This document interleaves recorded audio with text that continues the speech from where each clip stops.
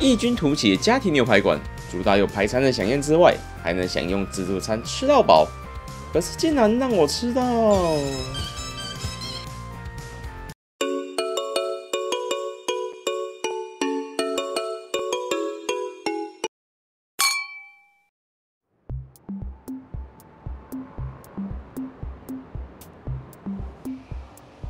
大家好，我是豆豆。我们现在来到林口这里了啦。然后这么身后这一家叫做牛氏炙烧牛排。你各位啊，当初牛氏它开始在台湾发迹的时候，哇，很多人向我们敲碗，向我们推荐，叫我们一定要来啊。然后我们到现在，我们终于来了。虽然说我看了大家的分享啊，就感觉对于这种价位的牛排店啊，它还蛮像是我们常见的贵族世家，甚至我家牛排，都是一种走家庭牛排馆的风格。只不过我还蛮好奇的，它这个平易近人价位，它这家餐厅的表现会是如何啦，好不好？那等一下我们一起进去体验看看吧 ，Go！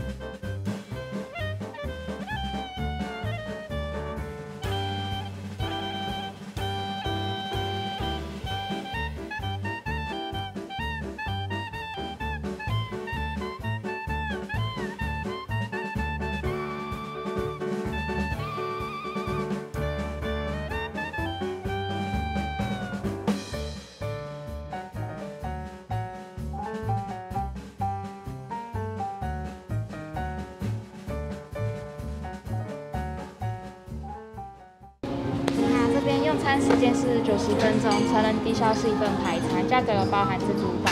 那这里只收现金，会收10%的服务费，那没有提供打包跟外带。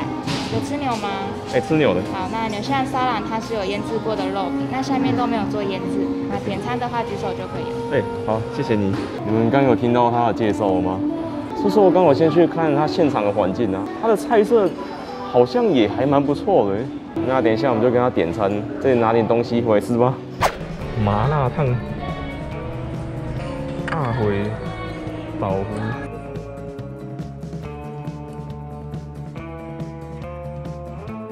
五花肉，来陪啊！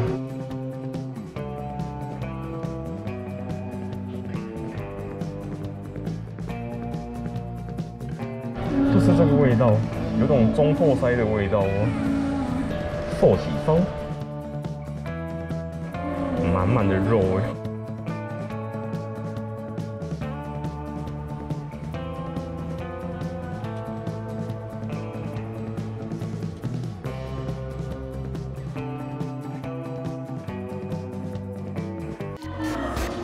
！OK 啊，各位，那我们的牛排也上桌了，我们就先吃起来吧。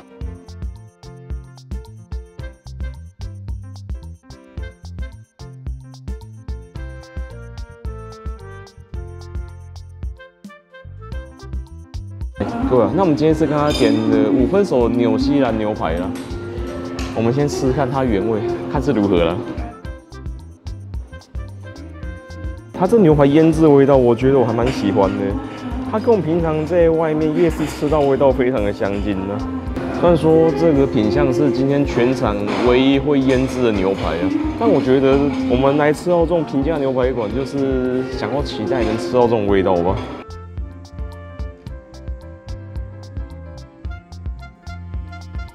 那我们再沾看它附黑胡椒酱，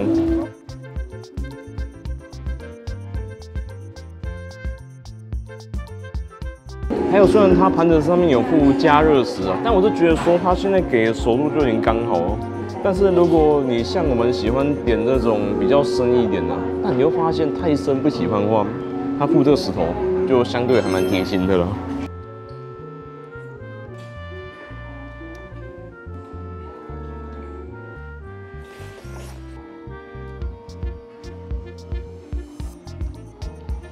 那我们已经吃完我们今天开胃菜了啦。我们来到这种家庭牛排馆呐，把排餐当成开胃菜 ，OK 吧？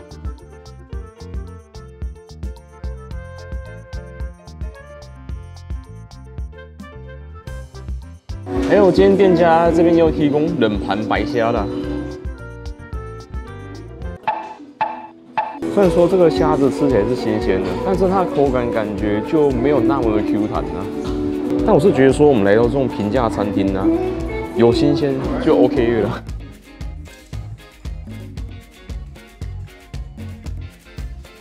那我来沾一点它现场附的酱。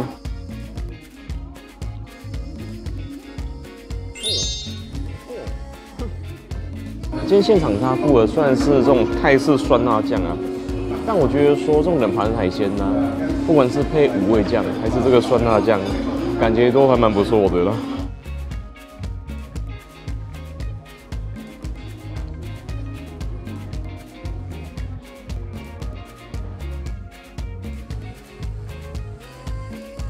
还有今天现场他们有提供软丝类的东西啊。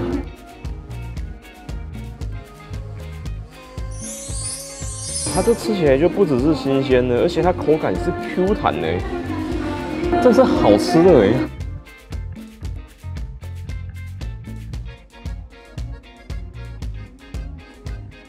这边还有寿喜锅，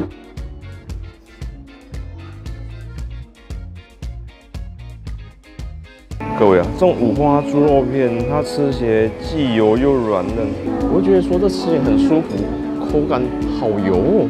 そうですか？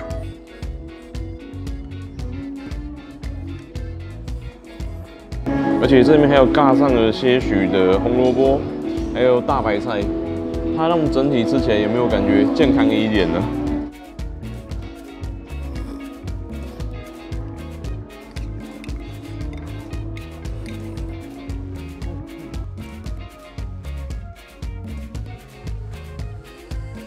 还有，这是我最期待的羹汤。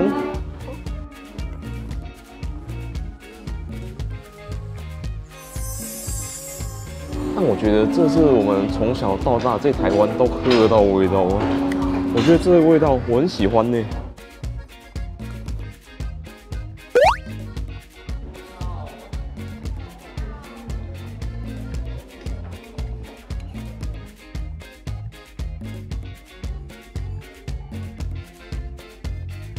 接下来是台味小炒，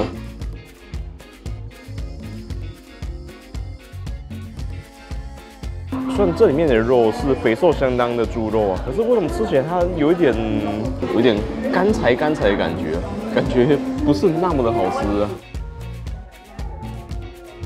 不过我是觉得说这种口感东西就是见仁见智啊，也许有人就喜欢吃到这种非常健康的口感吧，不像我们就是要那种越油我们越爱啊。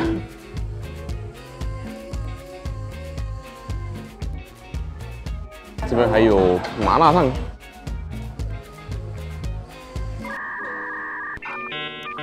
整体吃起来就只有一些淡淡的咸味而已啊。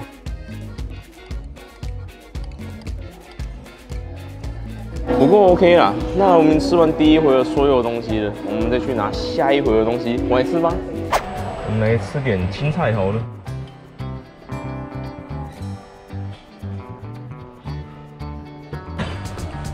空心菜炒牛肉，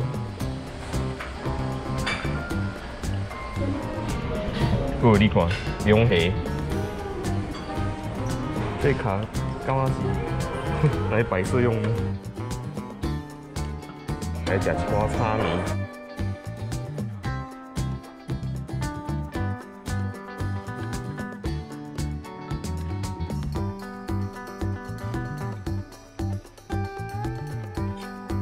牛肉披萨，田园披萨，这个真的好吃哎！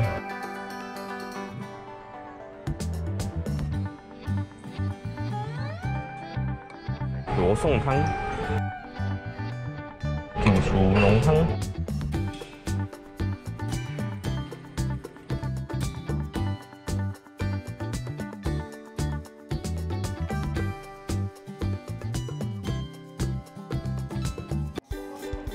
OK 啊，各位，那我们拿第二回的东西回来吃了。只不过我刚刚看到他那边放一船龙虾，我看了一下，还以为是什么东西，就没有想到是这个龙虾沙拉吐司。龙虾沙拉三明治。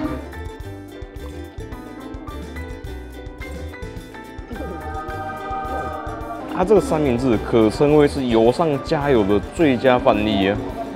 油炸过的吐司加上肉松，还有满满美乃滋的龙虾沙拉，这真的是油爆了，油到爆炸啊！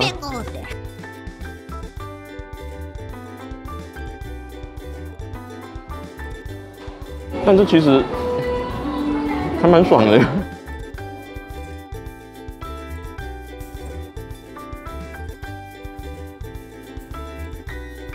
还有说它这边有起司骰子牛，虽然说它这种烤到微焦的牛肉，它吃起来焦香味，我是觉得还蛮不错的。如果它这些都是牛排边角块切下来的部位啊，那么多吃几块，那不就是赚到了吗？有多吃几块牛排的感觉。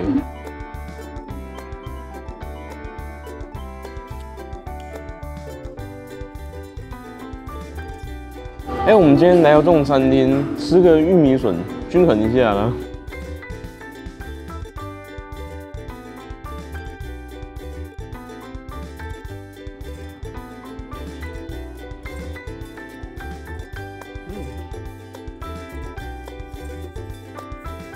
今天这家店的招牌啊，就是它有这种现做的披萨啦，我们来吃吃看吧。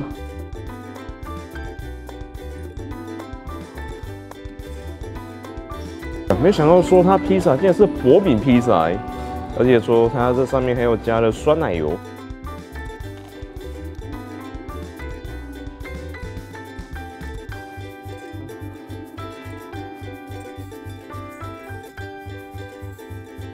还有这边有总会披萨。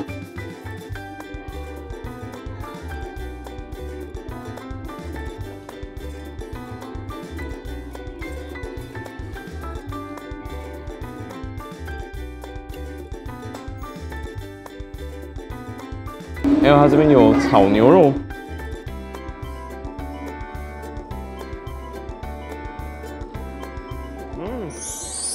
没有想到说它这炒牛肉，它里面炒了许多牛筋呢，而且它牛筋处理的是吃起来是软嫩好吃的那一种，而且说它炒的口味是平常我们在路边摊可以吃到那种沙茶牛肉风味。这时候如果店家我们再跟他点个啤酒来配的话，我觉得这就非常的完美。这非常的下酒哎！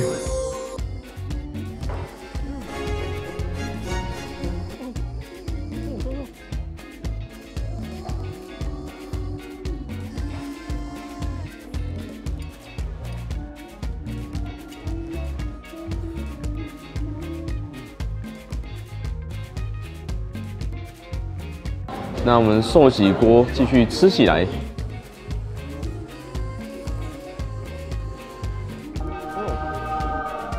虽然它这种肥肉并不是每个人都会喜欢的，但我觉得这种寿喜锅汤底啊，它跟这种肥肉就是有一种天作之合的感觉啊，非常的登对啊。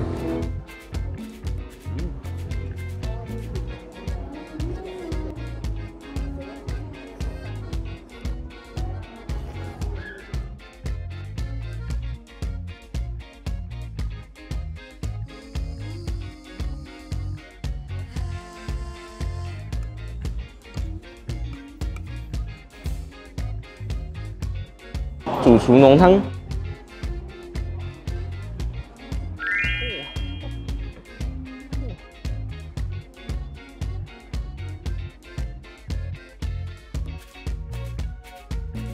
我就觉得说，如果你喜欢吃黑胡椒的话，也许你加一点看看，因为会发现说它会有意想不到的效果。这边还有汤米。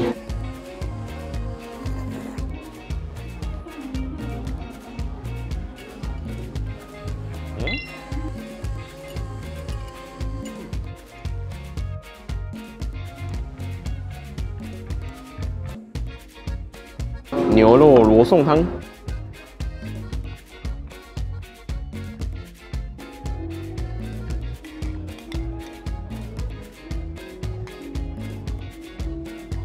那我们吃完第2回合所有东西了，我们等等再去拿一些刚没有吃到的东西回来吃吧。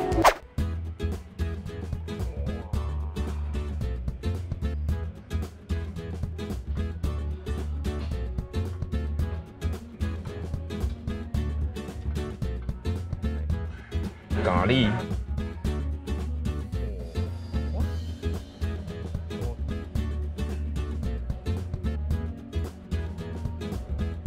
粥。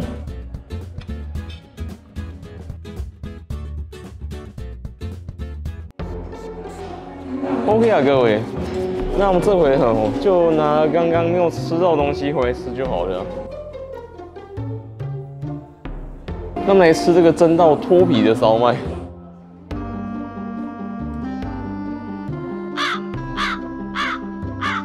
我就觉得说，我们今天来到这种价位餐厅吃到烧麦啊，如果它蒸到过干，或者说蒸到太软烂啊，我觉得都是合情合理的。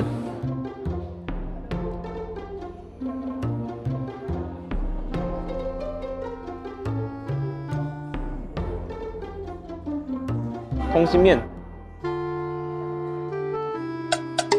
奇怪，它的通心面明明上面看起来都沾满了酱汁啊，可是我们吃下去却只有面的原味啊。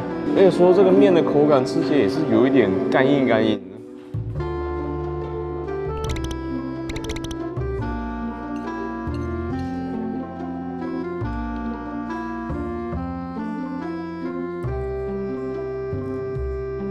你还记得我们上次在庞德罗莎吃到马铃薯泥吗？它这边也有啦。但我是加了他们现场所提供的咖喱酱啦，我们来试试看。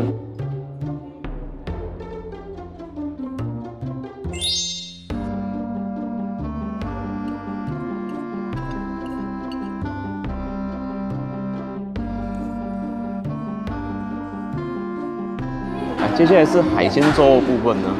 虽然说这看起来好像里面都没有什么料的感觉哦。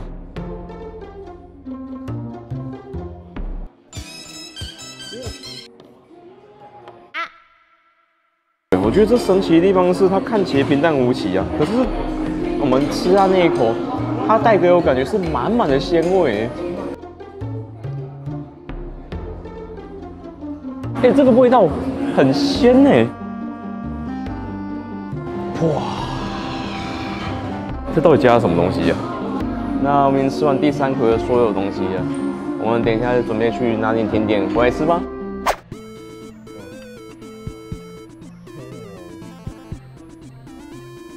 满满的百香果，催泪。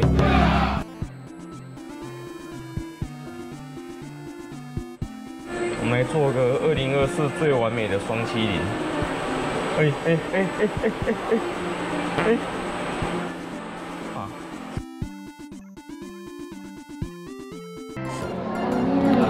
OK 啊，各位，那么这回合就拿现场的甜点回来吃了啦。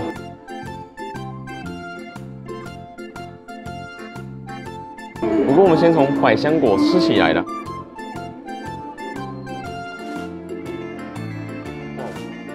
哇，它吃起来酸中带甜的，这是好吃的。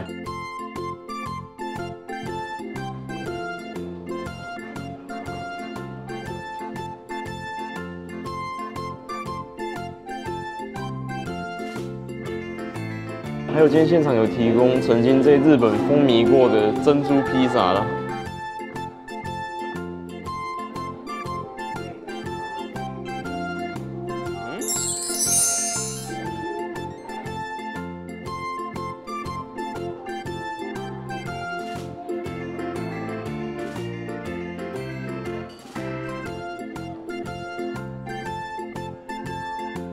蓝莓、巧克力酱、棉花糖、披萨。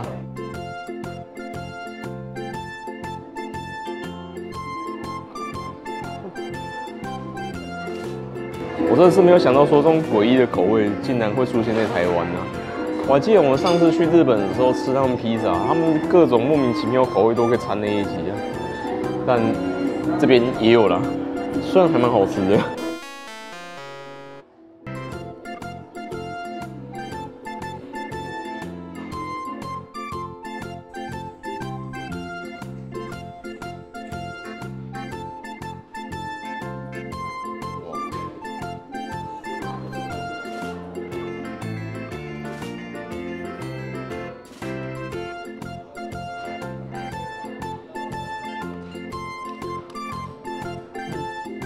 OK 啊，各位，那我们吃完所有甜点啊，那等一下我们去结账之后，再到外面做结尾吧。